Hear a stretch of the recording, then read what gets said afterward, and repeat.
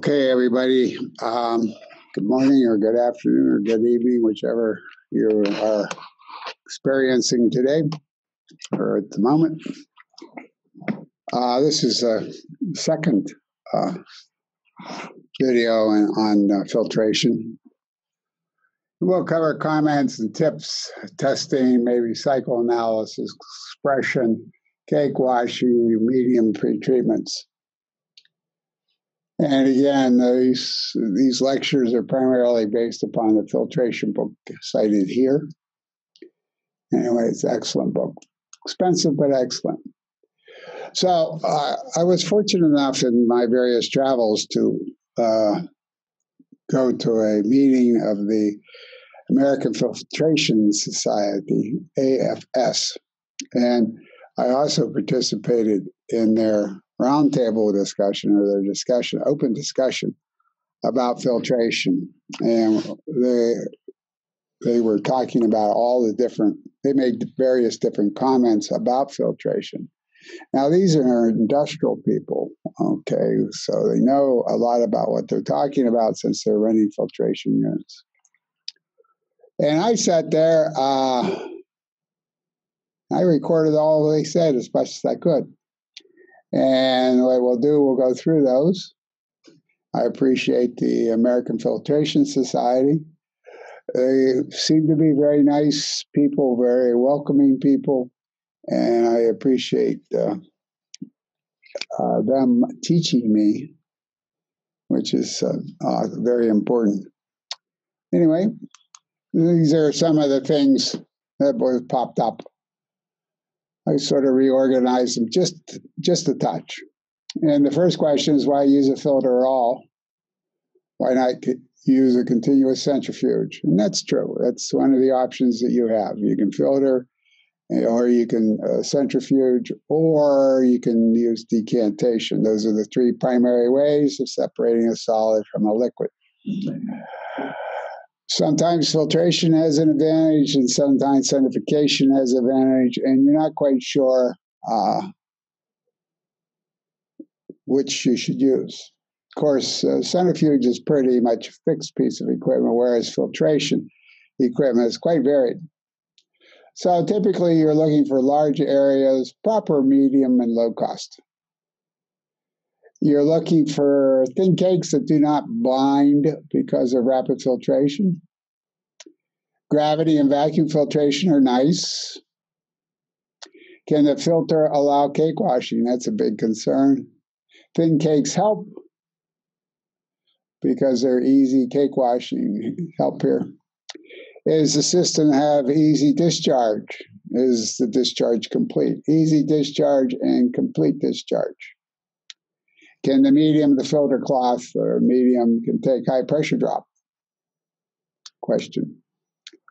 Low vacuum levels do not help in vacuum filtration. If you have a poor vacuum system, it doesn't help you at all. Poor vacuum pumps cause lots of problems, including long filtration times. Holes in medium, which lead to feed and air going through the filtrate side.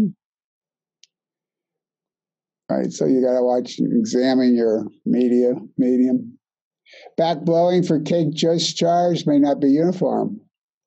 It leads to the separation of medium from the supports and drainage grids. Anyway, you should pay attention to how you're doing back blow. Is it uniform? Air distribution, difficult. Difficult because you have to have the same pressure drop everywhere. If you don't have the same pressure drop, you're going to have portions of your filter cake receive more airflow than the other. Air leakage into a vacuum by poor gasketing, seals, and improper seating occurs. You should be aware of air leakage under vacuum situations. In a dry air where airflow is substantial, 30% of the airflow could wind up being actually leakage. Poor cake discharge can be because the cake is too thin or too high in moisture. Right? Too high in moisture can lead to downstream processing problems. Blinded medium is always a problem. Deblinding can be difficult. So you have replacement medium available. Blinding can be caused by slimes. Slimes are very fine particles that are essentially flaky material. They build up like you would build a brick wall. There are clays in the feed, and feed is to dilute. Fix the process before filtration. Filtration is difficult in and of itself. And if you already know you have a problem upstream, for example, you have a place where fines or slimes are being produced, or you find that your pump is actually a hammer mill, don't expect the filtration unit to fix your processing problems. Example, if fines are produced, don't expect filter to perform. You should spend some time. I haven't got them presented here, but there's equations for flow rate through a porous medium where there is a porosity function. It's like porosity squared over 1 minus porosity. You should go study the calculations and see how small changes in porosity can change significantly your production rate. That is a reason why filtration tends to be so unpredictable. The porosity goes down, so production will go down. It doesn't go down 10%. It's nonlinear, and production may go down from 10 to 1, right? Change in fines. And you may not have control of the fines production. Correct the situation upstream before the filter, right? Again, filtration is hard enough, so don't make it difficult. Filtration rate can be largely a function of process. The rate is determined by chemistry or how the precipitation was formed. In a slow filtering precipitation results, if a slow filtering precipitate results, just the chemistry, fix the mixing. Okay, obviously your particles are being formed by some sort of mechanism. And it could be because there are fast reactions occurring in a reaction zone that you don't understand. So controlling that reaction zone will control the precipitate reaction. In the paint industry, completely opposite. They have the filtration. They have the production of what they call grit. And I'm quite sure grit is produced in a reaction zone that the paint companies really don't understand.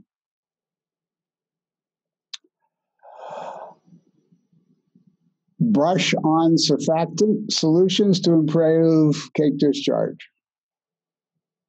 If the periphery of the medium doesn't discharge, coat the medium in that area with rubber-based paint to prevent cake buildup to begin with. Monitor feed quality. Identify feed fluctuations not caused by filtration. If you're continuous and you have feed fluctuations, it will affect your filtering. Don't add water or dilute unless necessary. Make sure medium attaches to the drainage grid. No bypasses to the drainage grid should be permitted. Expressing reduces moisture. Very good. Use plastic plate and frames for larger presses. Basically, that means less weight if you use plastic. Low filtration rates require large areas, right? So you want to possibly, let's go back.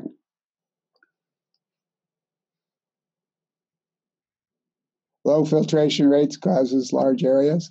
You might consider using 2 types of pumps, a fast fill pump for the first few minutes, and then after you got the fill pump, after the process is filled, then you go over to a high pressure pump. High pressure will lower the moisture content in many cases. Feed may have to be flocculated for good filtration. Flocculation gets rid of fines, changes the porosity of the cake, changes production. Flocculants tend to be low concentrations. So you have a good flocculation system. Slimes, thicken slimes before filtration. You're looking at 1 or 2 pounds of flocculant per ton of slimes. Again, you're trying to get at the surface area of the slimes to affect their size. Cakes too thin, too high in moisture, lengthened filtration times. You might want to use expression, want to use higher pressures. And say a plate and frame you have, or somewhere where you have a plate filtration machine, you might want to use a mechanical plate shifter. For high clarity, a pre-coat is probably needed. A pre-coat is often the filter aid, build it up. Watch out for flocculation deterioration. Detention time is important. And, flocculation is a time-dependent process. If you don't have it done correctly and act on it, it will deteriorate with time. And since it deteriorates with time, the question I pose to you is, do you have any data on that? Avoid heat losses, right? You want to heat, you want to run hot, right? You don't want to cool. Avoid heat losses, which may reduce filtration rate. Filtration rate is proportional viscosity. So if you have hot system, you usually have low viscosity. You run cold, you're higher viscosity. Heat losses increase viscosity. Preheating the feed. Now that's interesting.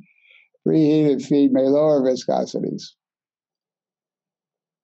I was saying there's 3 ways of separating solids from liquids: filtration, acidification, and decantation, or countercurrent decantation, CCD.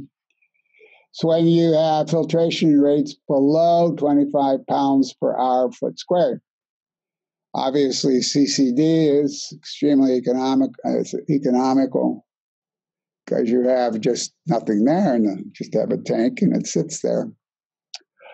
Oftentimes, 2-stage CCD can replace 1-stage filter if the solids are difficult to filter. Washing should not occur or should not be used if the cake cracks. Right? Non-uniform washing will occur with cracked cakes. Cake cracks indicate higher moisture content may be necessary. Minimize wash water or wash liquid. Lowering or raising the temperature may help clarification behavior. Paper on the medium. Okay, so you have the medium, then you put the paper on top of the medium, rice paper or the Japanese type, very thin type paper, can improve clarity. So you no longer just have one medium, you may have 2 mediums. Very fine particles generate very low and uneconomical filtration rates. Don't form them to begin with. All right. Use another processing technique if they occur. Well, we don't have much selection here, do we? Decantation or centrifugation. The idea, don't form them to begin with, is a big point. See, if your filtration process is not working, so what do? Think about fixing your filtration unit. When the unit filtration is not working, it's doing exactly what it's supposed to do. It's not supposed to work. The filtration unit has inherited a problem upstream. Okay. And the fact that your filtration unit is not working, you don't want to look at the filtration. You want to look upstream for the real true source of the problem. Use another processing technique if they occur. Wash liquor may have an effect Wash liquor temperature may have an effect on cake discharge. High pH already have a flocculating effect. Some factors are very site-specific, like your water. Your water is carrying in contaminants. Wash with a flocculant and a coagulant. There you go. Kind of an interesting concept. Vacuum boxes can be motorized for raising and lowering. Recycle filtrate may cause problems to build up. Avoid recycle when possible. At what point does blinding occur? Filter cloth blinding studies should be done on the unit. Pre-cuts overcome blinding and bleeding problems. Particle size for practical minimum settling velocities of 1 meter per hour is 18 microns in 1 centipoise liquid. Specific gravity 2.6. Filtration and sedimentation problems improve as the particle size increases. Testing, who's got the test? Impossible to find published experimental data in the literature for design. Obtaining experimental data are essential. A logical methodology exists to obtain data. Right. Filtrate clarity, permissible soluble content, porosity, liquid content, rate of cake buildup. Other decisions have to be made. Use of flocculant, use of filter aid. Thickening by sedimentation, hydrocloning or fluid cloning. Pre-filters or thickeners, good idea before filtration. Choice of filter based upon the rate of buildup. Filter medium, wash and deliquoring hydraulically or by expression. Solution of a filtration problem involves practical testing. Okay, there's maybe 2 approaches. Actually, there's probably 3 or 4. One is to rely on equipment specialists and vendors. Now, that's not a bad idea. Okay. Or the other is to rely on your plant personnel. And the third is I would use the plant as experiment, right? Your plant data is telling you a whole bunch. And I assure you, you haven't properly analyzed your plant data. You may think you have analyzed your plant data, but no, not really. Okay, gang? There's always more. As I tell my kids at university level, I says, whatever you do, it's not good enough yet. All right, so there's always more. It's a restatement of continuous improvement. Ha ha. Large-scale filtration experiments are difficult. However, your plant data is doing it for you all the time. It's just that you haven't read into. You got these, F-test, chi-square, and all this stuff to do. Practical filtration testing is available. Simple test with a butyl funnel or a niche filter. You can find out a whole lot of information. Filtration rate is a function of pressure drop. Provide information on how difficult filtration will be. Gives the rate of cake buildup. Indicate whether pretreatment is needed. Can yield design data for vacuum filters. Constant pressure filtration is ideal for testing. All right. Remember, I suggested taking a test tube, put your slurry that you got to filter in the test tube if you can, shake it up, and invert it on a blotting paper. Old standard blotting paper. And as the slurry drains from the test tube, the inverted test tube, the liquid goes out through the blotting paper. So you have this liquid front going out further and further in the blotting paper. And you draw circles. And as the liquid drains out of the test tube, the cake builds up. So really you're studying cake formation in a test tube in a very simple test. And if you do this long enough, you'll learn a whole bunch about your process. The time it takes for the liquid in the plotting paper to move, say, an inch, that time is going to be proportional to your cake resistance.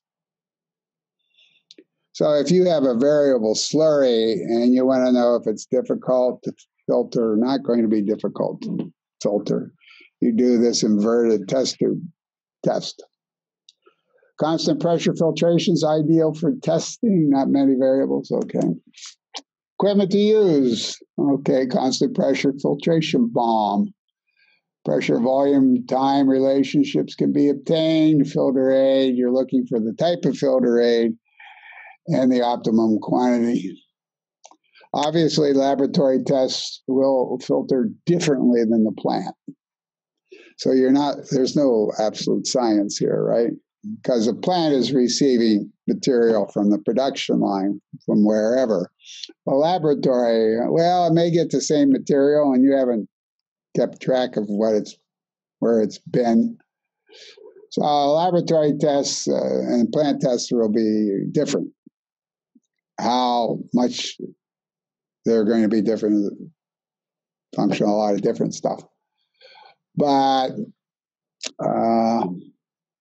should recognize that plant data is plant data, laboratory data. And you to try to figure out why there's differences, well, that's good. I wish you luck on that. Cake formed on small scale would be markedly different than cake formed on large scale. This is very true. Differences are due to method of deposition, wall effects, and non-uniformity of flow. You think your cake is uniform. Your cake is not uniform. In the test tube, inverted test tube, your cake is likely to be uniform. However, if I'm building up cake across a 4 or 5 square foot filter plane, I assume that the cake will not be uniform from top to bottom, perhaps. Be careful of data interpretation, and experiments in theory often differ. Well, let's just be honest about it. They differ. You should be run 20 to 30 minutes minimum, right? So you have all the time effects disappearing. Viscous slurries are always a problem. So look at that. You heat, look at that. I told you a bad thing. Dilute, increased filtration rate will be helpful. Experimentation requires art. So be artful. How's that? Addition of filter aid. Test to see if you need a filter aid. Test for the grade of filter aid. Determine filter aid amount. For pre-coat, determine how to add the filter aid to a mixture. Right. Basically, a filter aid will reduce resistance to flow through the cake. It opens up the cake, makes it more porous. Filtration rate requires clarification. Filter aid will help. Filter aid is a base to hold the cake. Need to run a complete series of tests: preliminary tests, basic tests, check tests, test. Who's got test? Preliminary test involves single filter aid. Determine if a filter aid is needed and how much. Basic test compares filter aids. Clarity is okay, and increase the particle size of the filter aid. When you increase the particle size of the filter aid, you're likely to make the filter aid the cake more porous. Bigger the particles, more porosity there is. Okay. So if you got clarity, you want clarity at the largest particle size, right? Filter aid, largest particle size. Clarity is not okay. You decrease the particle size of the filter aid. However, when you decrease the particle size, you change the porosity, you change the production rate. You might also wish to figure out filtration size or filter aid size to production rate. Particle size of filter aid should be about that of the filter cake material. Particle size of the filter aid should be about the same size as the cake material. Select filter aid which provides required clarity and maximum throughput at the lowest costs. In filter aid tests, throughput increases as the dosage increases. Okay, this is the idea that filter aid will open up the cake. Desired dosage occurs just at the point of diminishing returns. Okay. Clarification and cake filtration are different processes requiring different interpretations. Data interpretation is very important. For viscous liquors, filtration bombs must be modified to provide larger filtration area. Viscosity goes up, production goes down. But if you increase area, production goes up. Tests, early time data can often be neglected. Typically, first 5 minutes may be just startup data. Pressure, volume, cake buildup, time data can be used to estimate throughput for several hours. Extrapolation becomes very unreliable at 5 hours. 5-hour filtration times probably mean problem exists.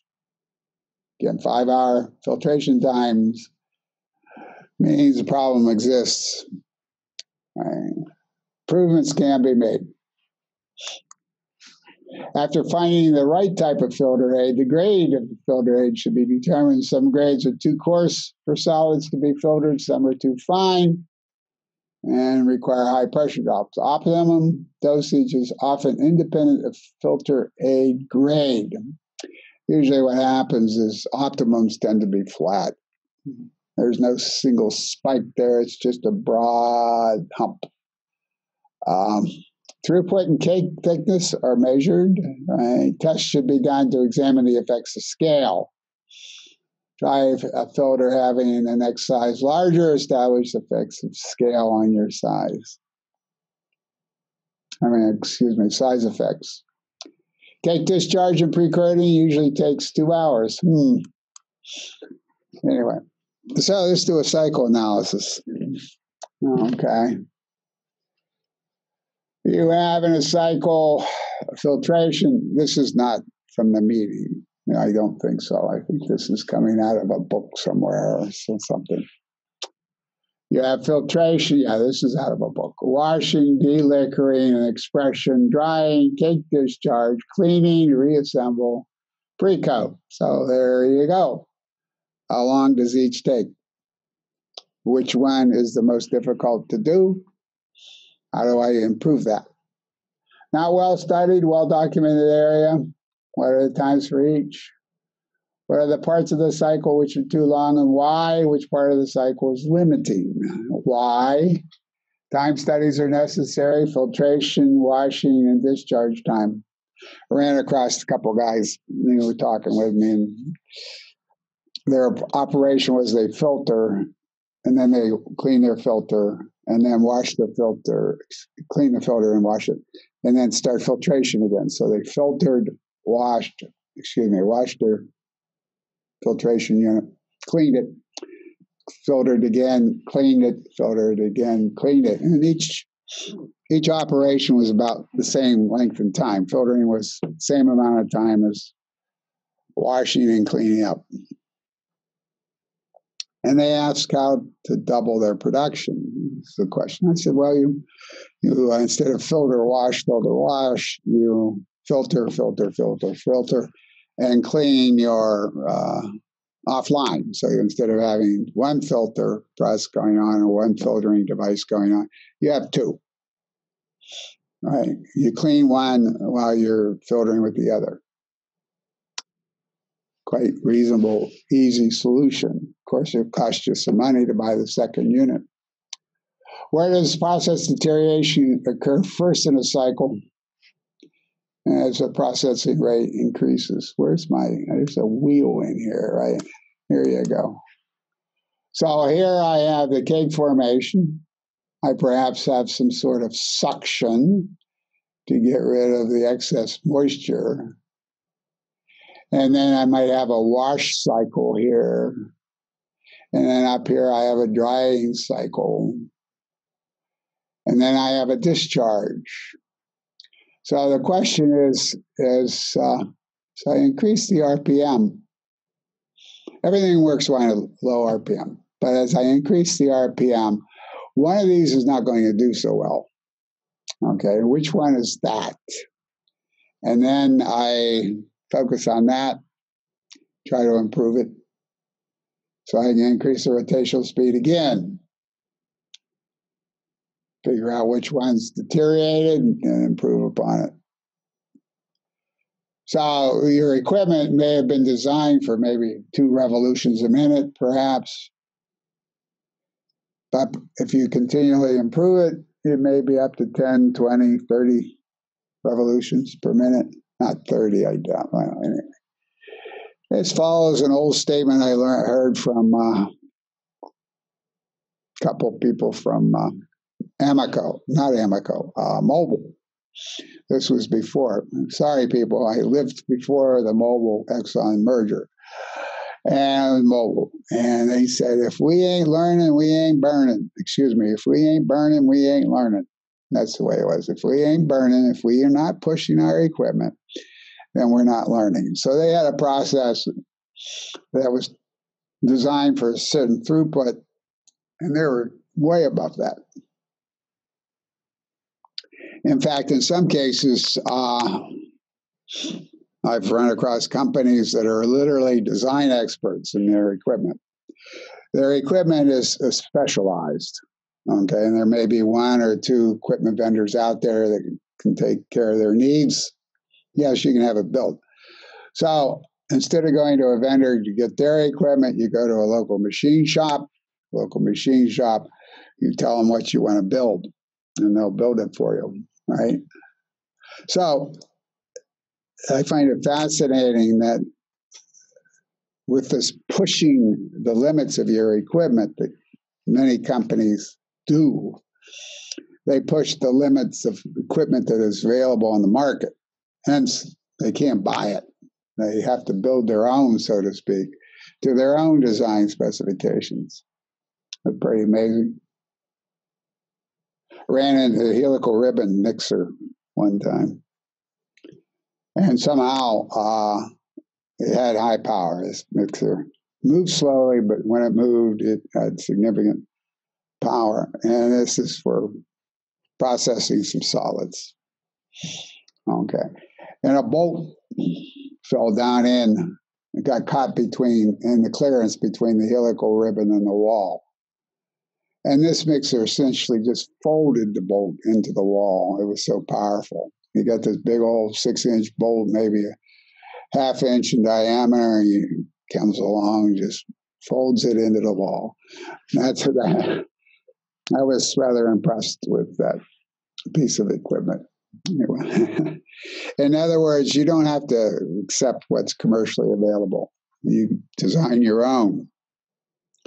You probably already have some processes where original equipment depends upon you making it. Sort of like the Wright brothers. The Wright brothers did not go out and buy an airplane, right? Anyway, go back to where we were. Where does the process deterioration occur first in the cycle? Cycle analysis is often implant comparisons of cycle limits. Some problems and limits are site-specific, some are equipment-specific. What are the proper process measurements to be made? Any new technology of use? Discharge and reassembly are independent filtration time. Very important, discharge and reassembly. Wash rates are proportional filtration rates. That's interesting. This is the idea that filtration, cleaning is often the same amount of time as filtration. Wash times are proportional filtration times. Often filtration and wash times are twice the discharge time. Often the maximum average filtration rate occurs where the filtration time equals downtime. There you go. And then we have our 5 stages we were talking about. Different stages of the process must be balanced on the drum. So it's the weakest link concept here. One operation will control the cycle. It could be the cake buildup. It could be the solid suspension, the solid submergence. So cake buildup is 1 millimeter per minute. That's pretty slow. Up 2 centimeters, that's pretty quick. Solid submergence, 75 is pretty high. 40% might be. Filtration time, 7 minutes. Wow. Equations are often available for cake formation rates and mass per time for drums and belts and are useful in protecting the effects of operating conditions.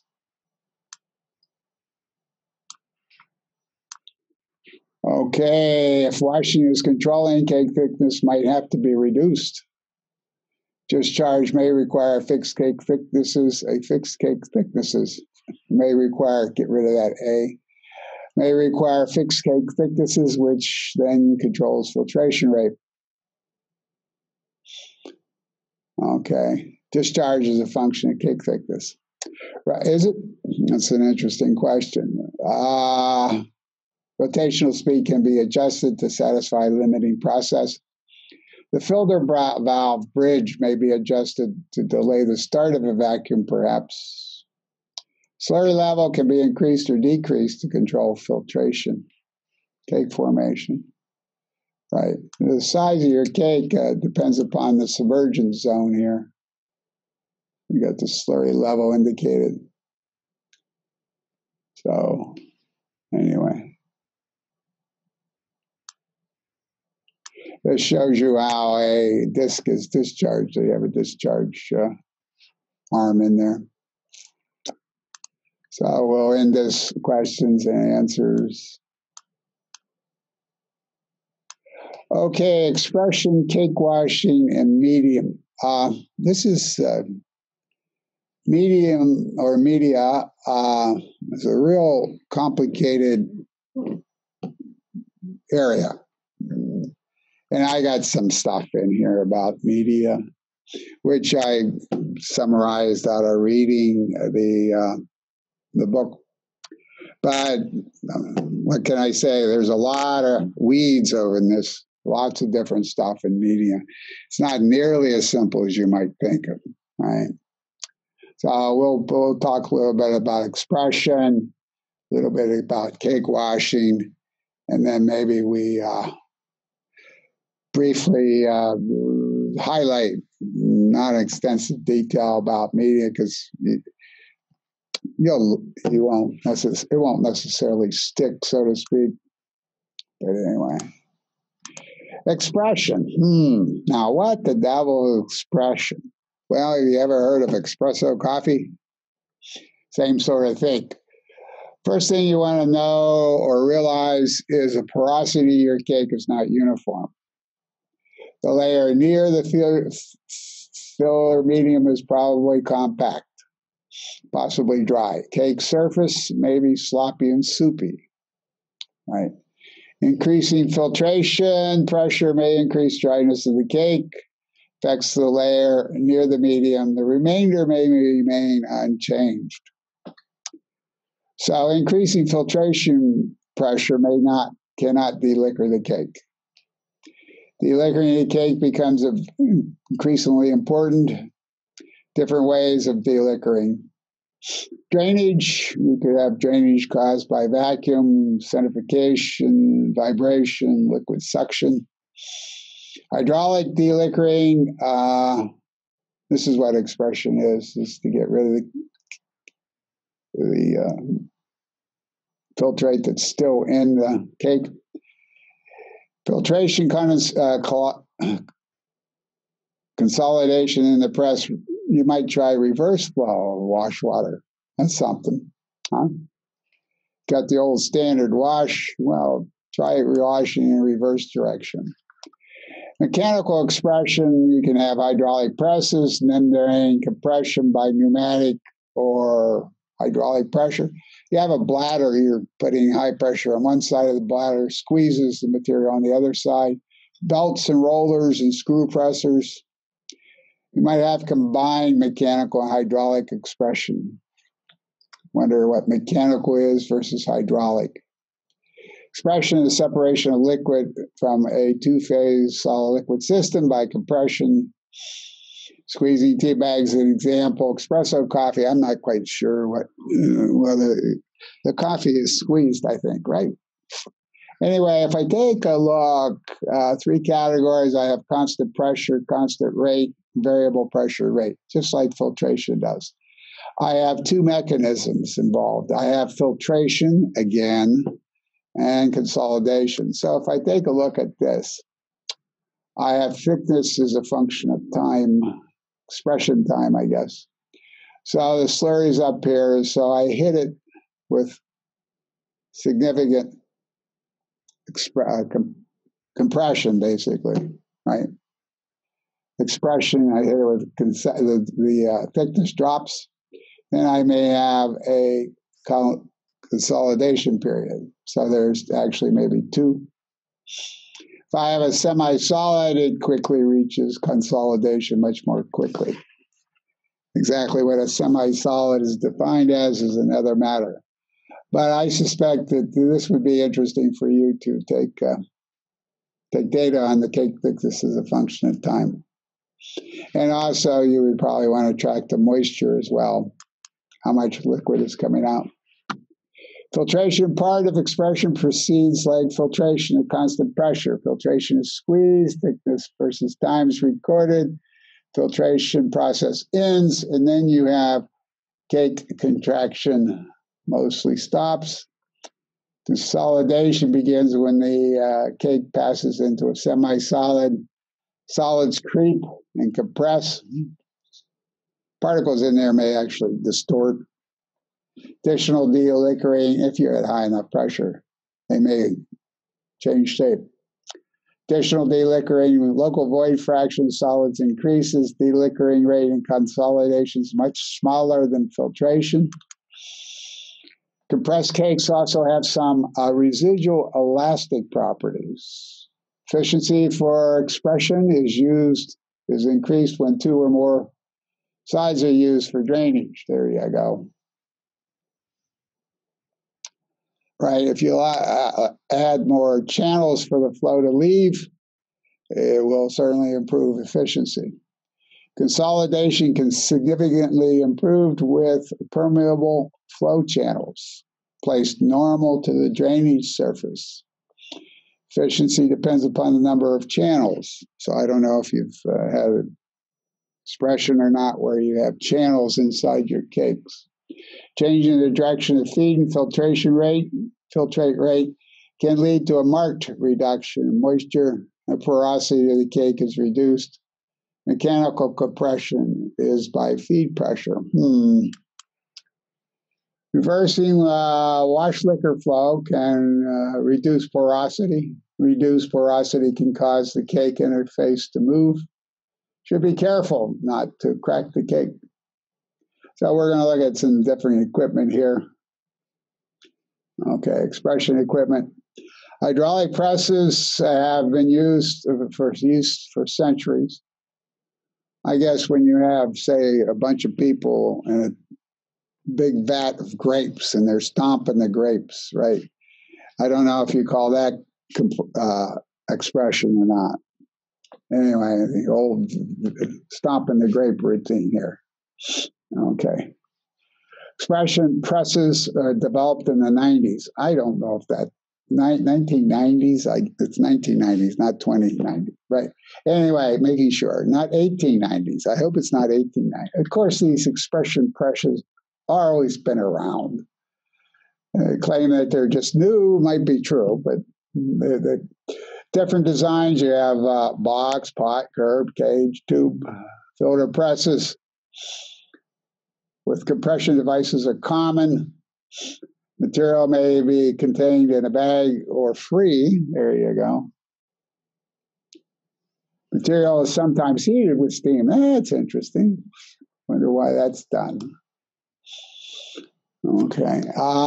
So we have our recessed plate here, right? And then in here we have a membrane. So the membrane has not been enlarged there. Over here you have enlarged the bladder or the membrane bladder, and you've squeezed the cake by doing so. So at some point you're taking the filtrate, and then you go to this bladder to squeeze your cake, and then you have the expression fluid. Now the two fluids may not be the same, right? You may or may not wish to fix those. Anyway, then you have cake discharge, right? So then we repeat the subject method in here. You have the filtration, and then you have the application of the membrane or bladder. It squeezes the cake. So you have the fluid leaving, and then you have cake discharge over here. So highly efficient process, right? The serious issue is whether the cake releases, what sort of quality of cake release you have. Expression may contain some solids. Expressed liquids may contain solids. Compression often comes from compressed air, 20 atmospheres. Membranes are used. One should be careful about excessive heat and solvents, which harm membranes. So, continuous presses, V-disc, tower, screw, belt. V-disc is introduced to the widest gap between the rotating discs and compressed as the discs rotate together. Usually the gap is at the top. You're relying on gravity. Filtration allows gravity filtration followed by roll compression. So we take a look at that. Here we don't have any bladder. But what we have, well, not showing. There's a Larnix and a number. One company that has bladders. They do the filtration and they squeeze it. Here's the idea of the V-disc.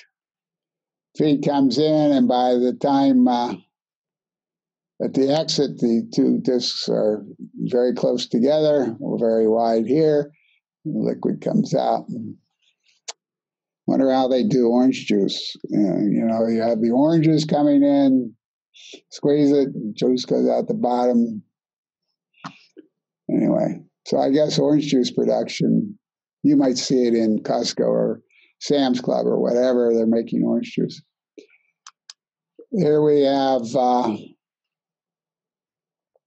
slurry comes in, filtrate slurry comes in, hits two belts. The distance between the belt becomes smaller, and the liquid has to go somewhere. So probably got cloth, supporting belt, compression rollers, drive. Then we have two converging belts, and it goes through a series of rollers. All along here you have compression and liquid being generated from the cake. We have the belt. Materials placed between two fiber belts, cloths between the rollers. Screw presses, there you go. You have feed. And as you go further and further on down, the clearance in here is smaller and smaller, squeezes the material. Hopefully the wall is porous, so you have drainage. Or you take it off at different pressure taps. Anyway. Cake washing. Now, I'm going to recognize a couple things here. Washing displaces the original liquor, eventually breaks through the cake. Wash liquor does not displace the original liquor completely. Residuals remain. Further washing will remove 50% of the remainder. So you may go down to 90. That means 10% still in there, and so you take another 5% away. Your major obstacle is diffusion. Is the only is your major resistance, I should say. It is also the only mechanism for solvent removal. Better to repulp and wash again. Now, that may be true. Or during repulping, you may allow the drainage to occur. Difficult to remove more than 90% of the original solute. Well, solute.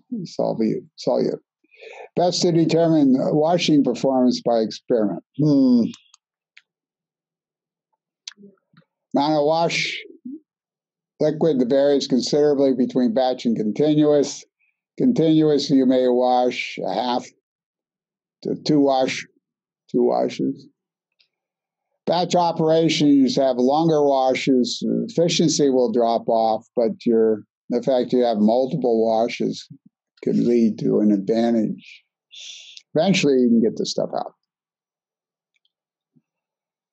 Plus, with a batch operation, the cake is probably sitting there, and you can do other things like heat it.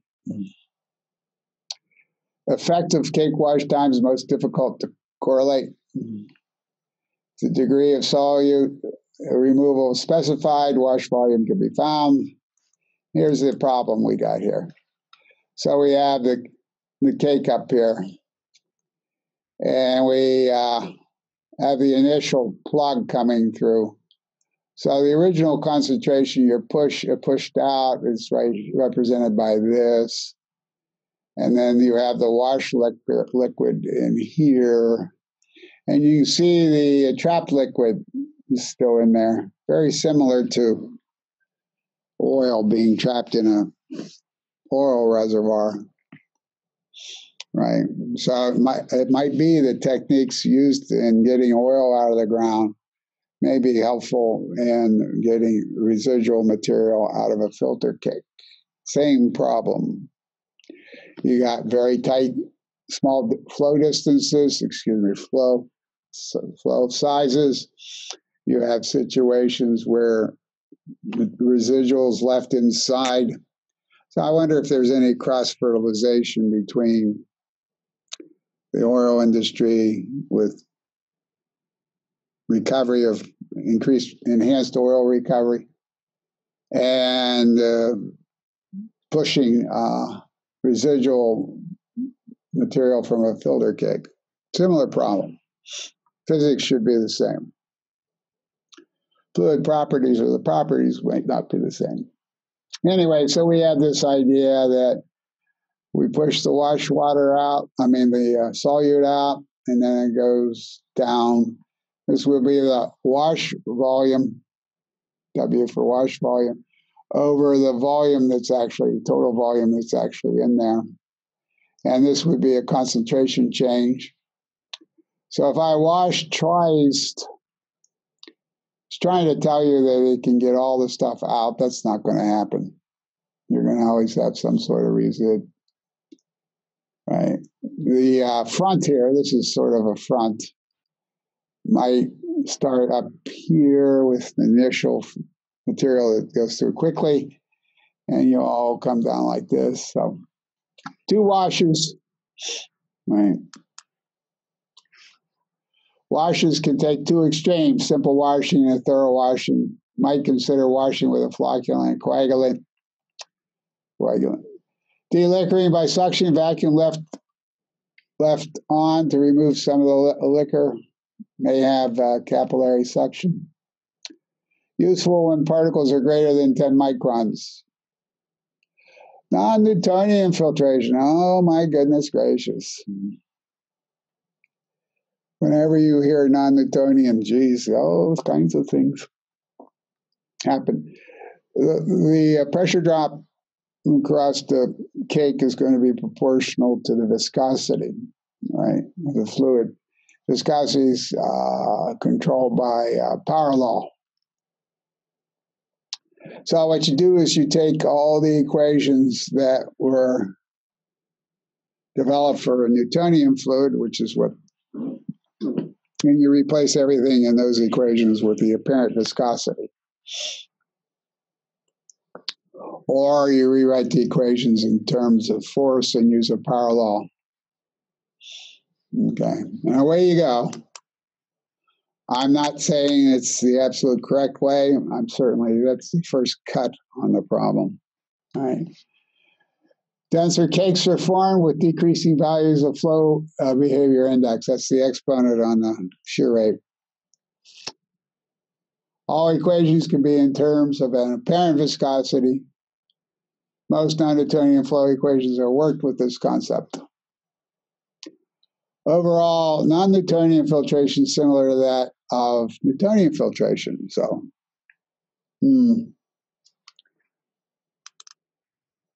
I get in trouble if it's been my experience that I get in trouble for saying this, but rheology generally doesn't matter. Okay, it's my experience in mixing, right? Until it does. Now, don't attack me for the first statement without appreciating what I said in the second statement. Rheology doesn't matter until it does.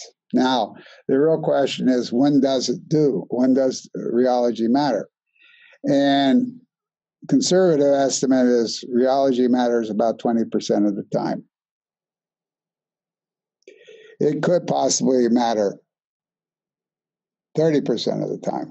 But generally speaking, across the board, just go with 30%, help them out a bit. And recognize that, life's complicated, so to speak. Deliquoring, again, rheology is not important until it is. And it's maybe 20 or 30% of the time it's important. So, what can I say? And during those times that it's important, it can be really important. Okay. When you have a non-Newtonian fluid climbing the shaft where you have viscoelastic effects, and the stuff climbs up over your mixer out on the plant floor, well, yeah, that's a problem, right? That's a real problem. Anyway, deliquoring and dewatering are greatly enhanced by decreasing flow index, shear thinning fluids.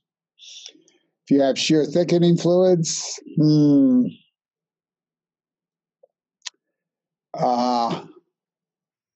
shear thickening fluid, an example would be the liquid diarrhea medicine, kaopectate, is an example of a product.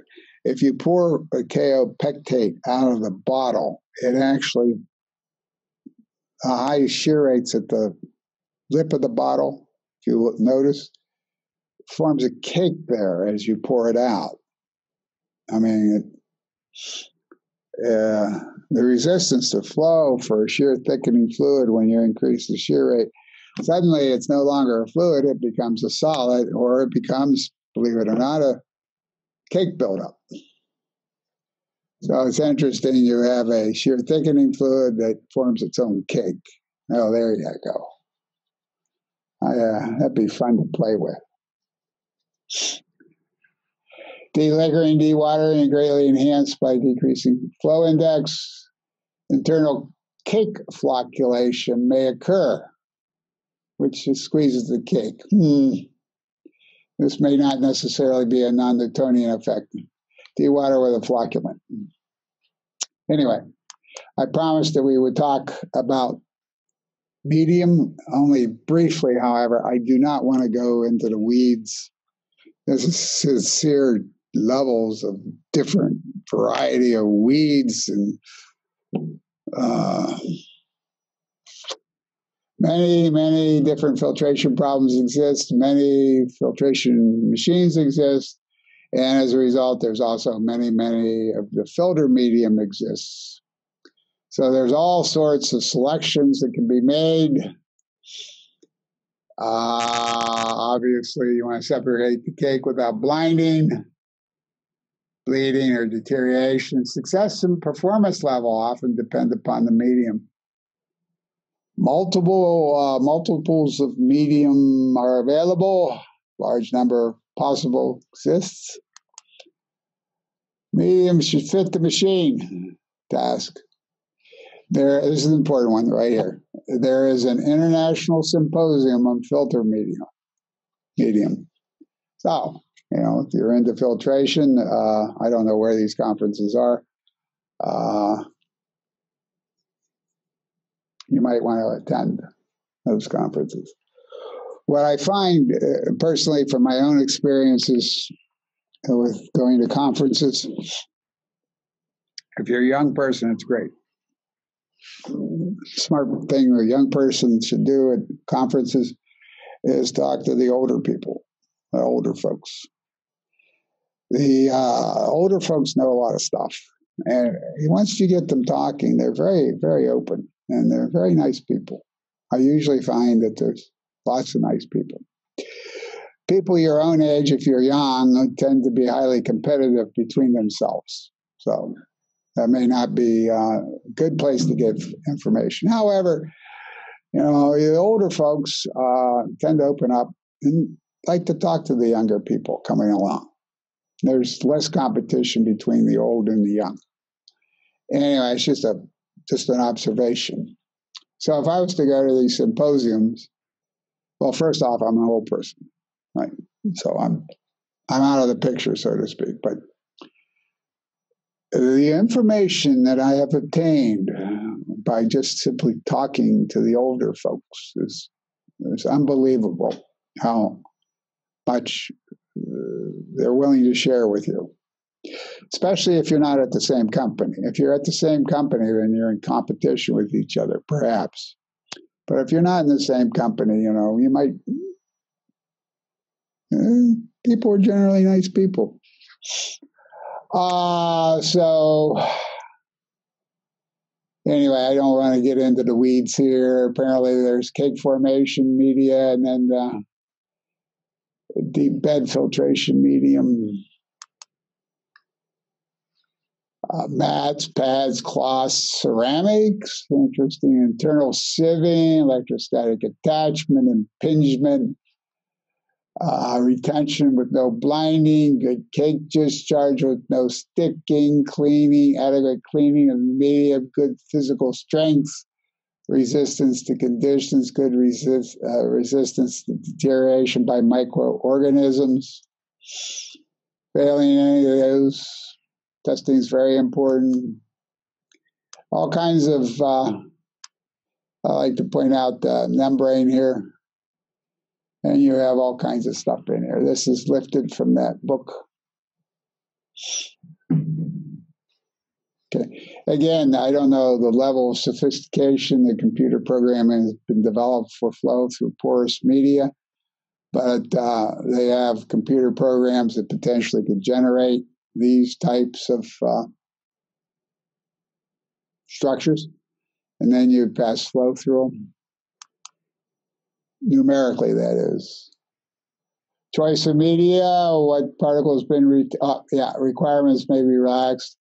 Spraying with fungicides or herbicides, right? Which is desired, which is resistance.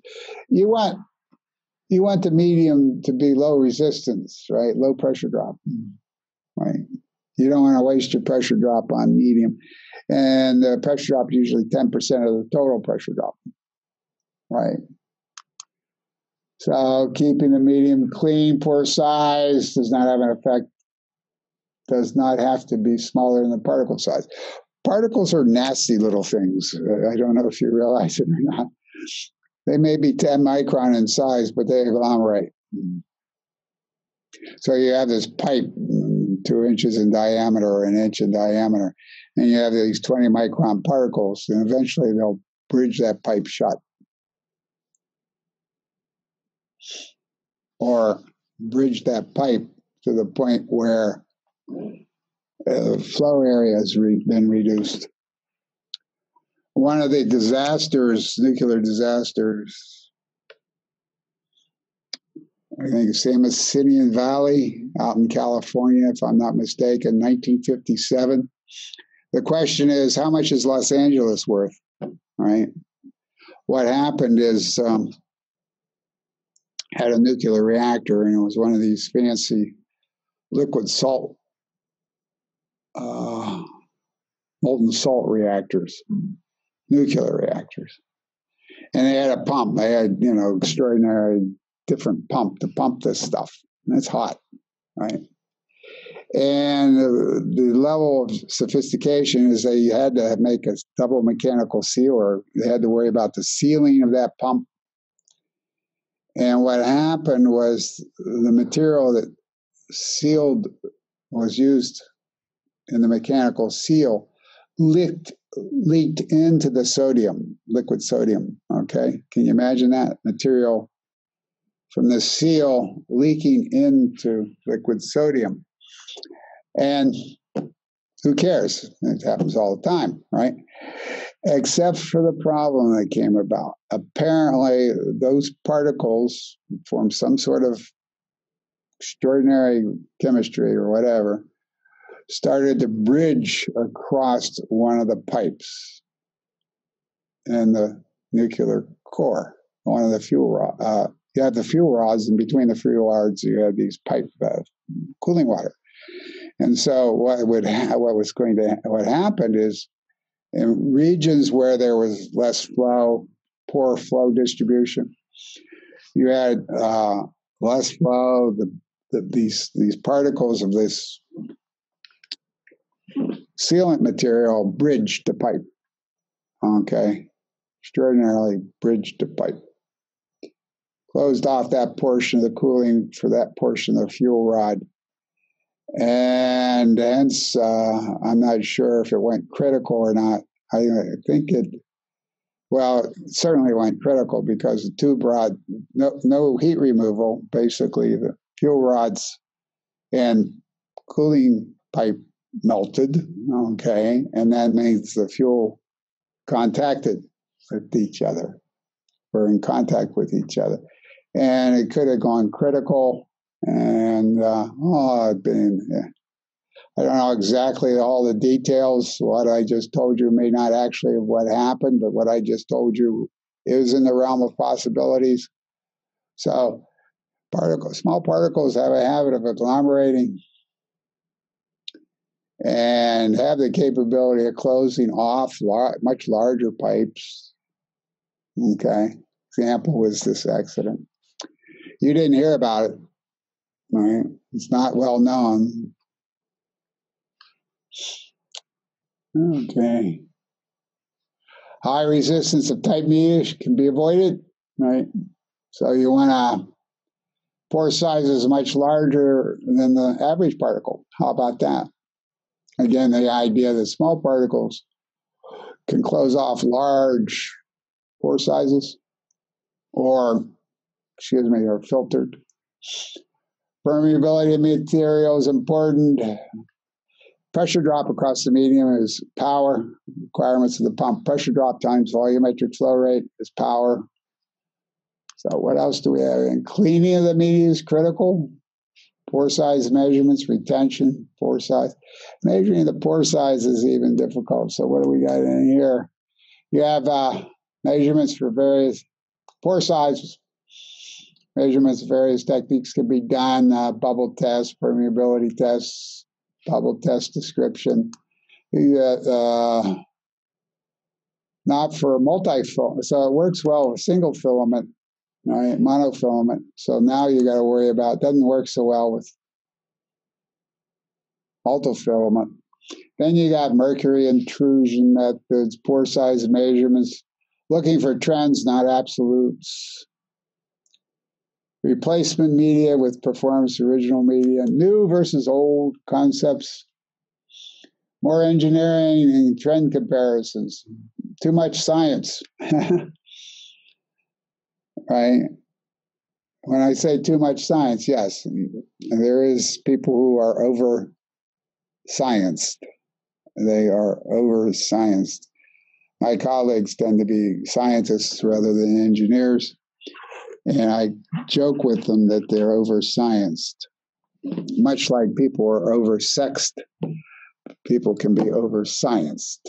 Sorry, people. It's just the way life people are anyway. So cleaning, resistance.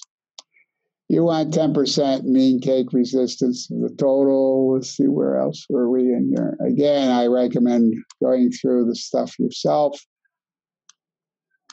Expect disagreements and inaccuracies. I'm not sure if I misspelled poor Darcy there or not. I think the E is not there, if I'm not mistaken. Depends. Anyway, I'll leave you with your own reading for that book, fantastic book. And use medium. Okay, obviously your medium is going to be used. So despite cleaning, deterioration of filter cloth is inevitable. Deterioration follows a unique path. Are you monitoring that? When do you change out your medium? Interesting questions. Anyway,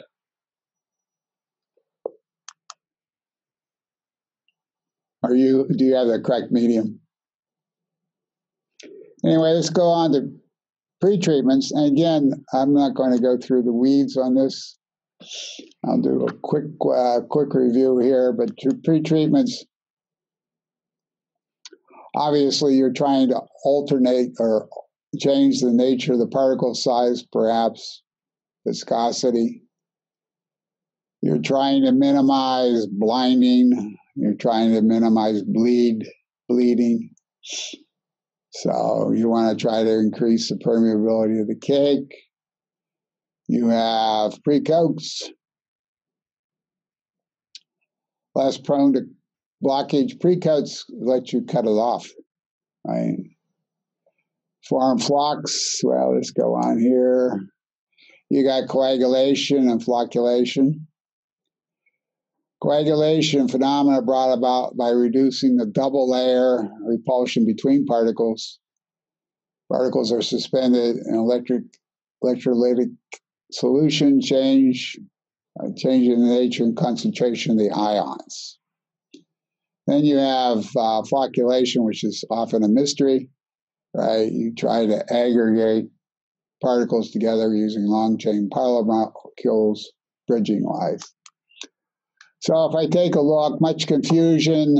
There's complications by technical societies, different ways in which terms are used in different ways. Anyway, what's what? Well, coagulation. Let's take a look at sodium, calcium, and aluminum effects. These are aluminum ions. So what do we have here? Well, we have the concentration of the coagulant, right? So this is turbidity measurements. So if I'm trying to clean my process, make it clear, I want zero turbidity, right? Okay. So if I come along and zero turbidity sits up here, so I have different concentrations. Sodium ion will give me this curve. Turbidity, it's an abrupt curve. Calcium gives me this curve. Aluminum will give me this curve. Now, if I go to this compound, geez, oh man, I have to really get a real sharp point. And if I go to, say, a hydroxide, I may have this here, hydrolyzed here. Or if I go to polyacrylamine, I will have this turbidity. Anyway, basically that would be coagulation type effects. Effects that are almost independent of solid surface present.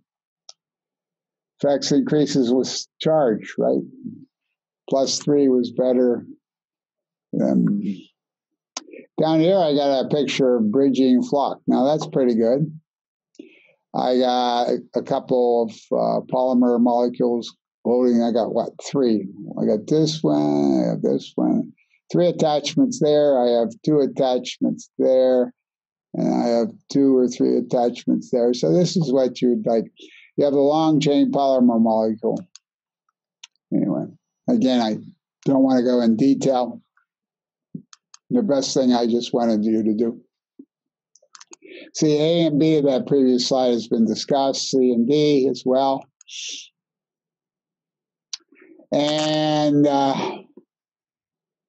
coagulation, colloidal stability and coagulants. Basically, dipole moments, induced dipole interactions, whatever. So you have this chemical potential sitting here. Stabilized particles, stabilized maybe at this point. So you have repulsion and attraction. And coagulated particles may look like that. You have a potential energy curve. Anyway, to give you an idea of the double layer, you have more or less a random type of phenomena here. However, this positively charged surface comes along and starts to attract the minuses. See, I have a minus, minus, minus, minus, minus. Only have 2 positives. It could get really bad when I have a minus surface and all positives, right? So I have the solid, which has a negative surface, and I have a positive. And then I have the mainstream, and I'm measuring the surface potential, or what is called the zeta potential. Now, just as a few comments, on YouTube, there's this fantastic video on particles in microgravity. You type in particles in microgravity, and they got this plastic pouch. And they squeeze the plastic pouch, and it has in it white particles floating around. And they're very easily dispersed. So you start with these white particles being dispersed uniformly. And then over time, you hold it. Over time, you see the particles start to flock together or coagulate together or whatever you would want to call it. It's not flocked, I don't think, but it's coagulation. So it's interesting that surface charges exist on these particles, and they attract the opposite charge on the other particles. So that may be the agglomeration mechanism. I find it really great. So let's see what else we have. We have the electric double layer. We have the zeta potential. Okay, and so you have effective pH on the zeta potential. You have it around what is called, what is it? The 0 point.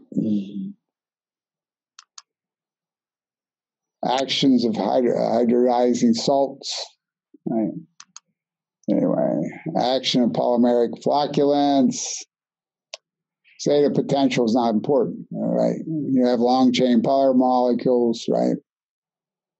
Polyelectrolytes can be neutral and still have efficiency. The problem with flocculation is that you got to do it just right. Here's the example that I talk about. You have particles up here, and you got flocking polymers here. Okay, so you mix them together, and that requires some effort because you don't want to rip these long chain polymer molecules apart. You want to gently mix them with very low shear. So at some point, they become attached to the individual particles, and their strings are further on out. Now then, if this can continue and wind up in 3 different states. It can wind up in a state looking like this, where the particles are not, the polymer chains are not interacting. Polymer chain of one particle is not interacting with another particle. Or with time, these particles here, this probably is excessive. You got to watch out for concentration, right, of the polymer chains. If over time no interaction takes place, and all the chains collapse down on the surface of the particle. And this is what you want. You want just right type of situation where the polymer chains are there and can touch other particles. And the compression going on, right? You start out with something looking like that, which would probably be a disaster. Then you have this, and this is what you want, such that you generate this. Okay, with further time, this collapses into this, and this thing collapses into that. Very little reach distance, right? So you're looking for long loops so you can attach onto other particles. So that means that kind of touchy here, right? Kind of touchy. Bridge formation, this is what basically described in this. Patch flocculation, rate of coagulation, whatnot. Believe it or not, economic usage for polymer added for flocculation is very small, less than 0.1 pounds per ton. The optimum may actually be up around 0.3 per ton. So I'm not sure how expensive these are, but it's kind of interesting. There's an optimum. As I said, optimums tend to be very broad and flat. Effects of agitation on flocculants, flocculation. Number of mixes. Wonder what they mean by that. Number of mixes. Number of rotations.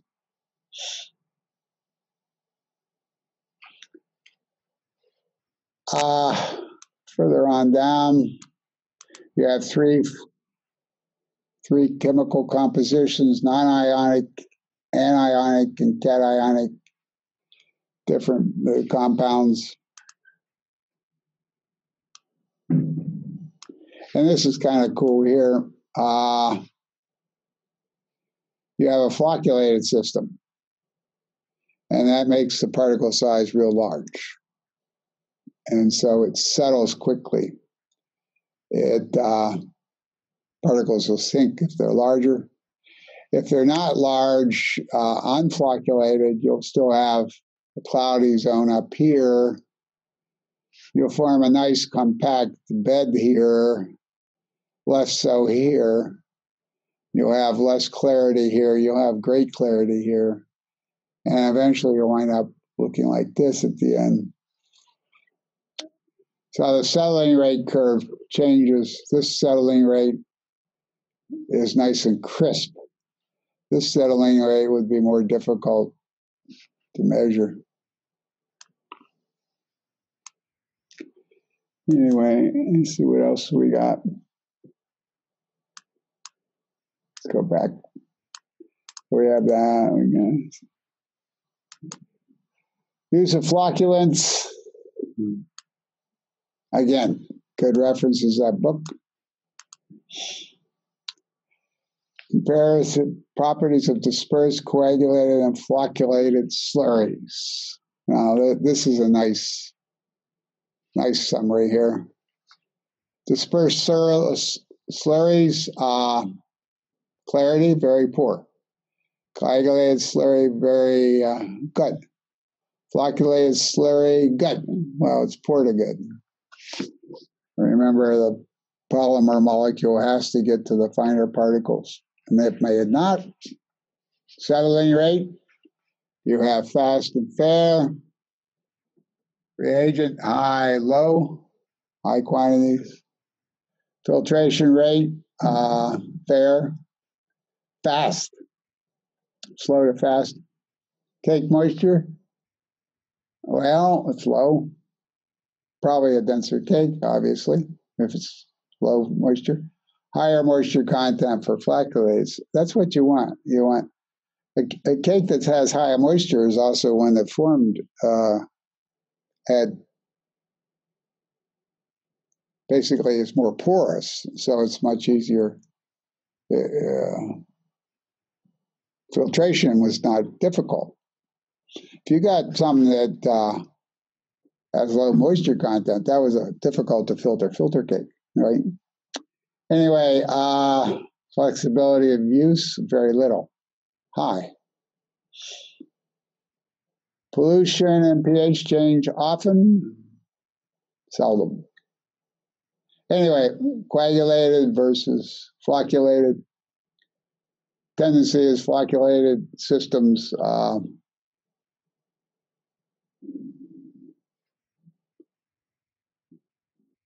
probably more advantageous. Filter aid range from 1 to 10%. Well, anyway, coagulation, filter eggs, coagulants, and flocculants expand the cake. So cake volume may be optimized. I've got to find something in here we need to cover as well. See if I can find it. Sorry.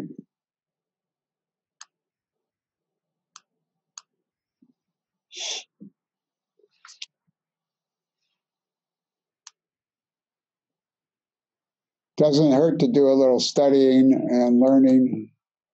As I said earlier, the way you got a 600-page book, and when's the last time you read a technical book? Well, not since college. Well, reading a technical book is not really all that hard. First off, you got to get a good technical book, and then you read 10 pages a night. Do a little bit at a time.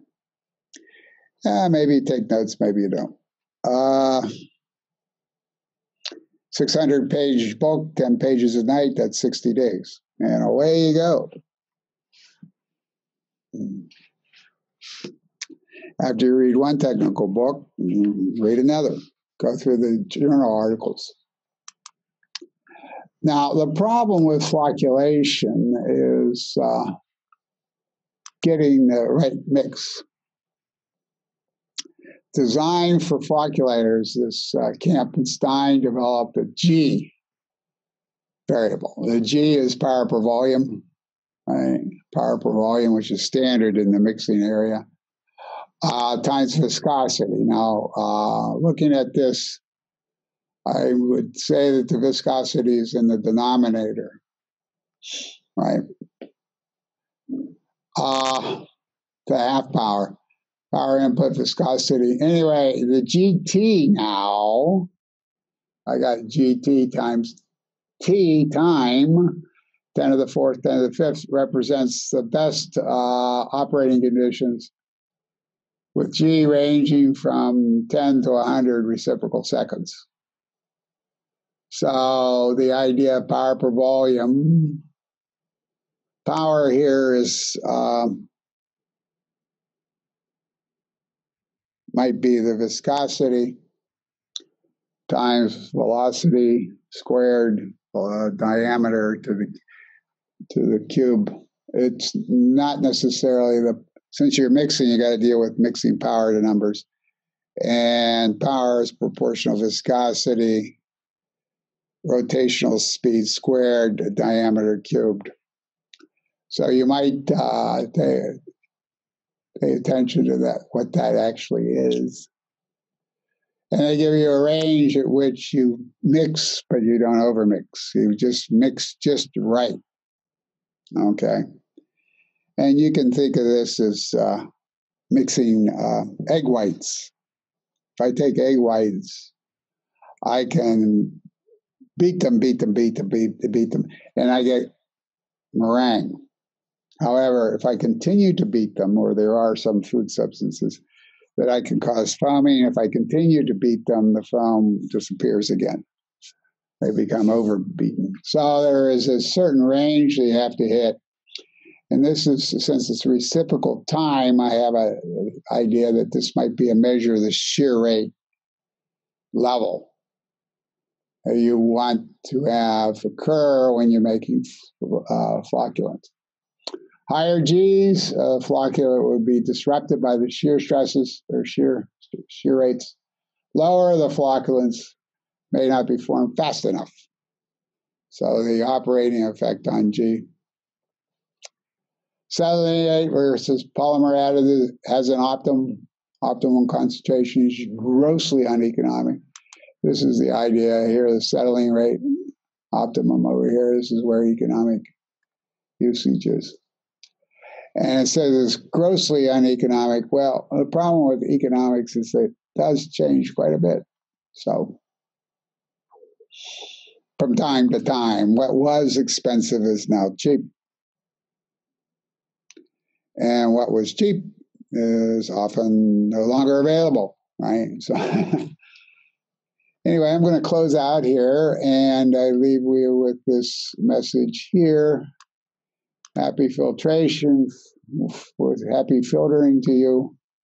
And again, you have an assignment is to go find this book, used book on Amazon or whatever online vendor you have, put in your purchase, and it's a real thick book. And that's your reading assignment upon finishing this course. And after you read that book, you too can understand filtration medium.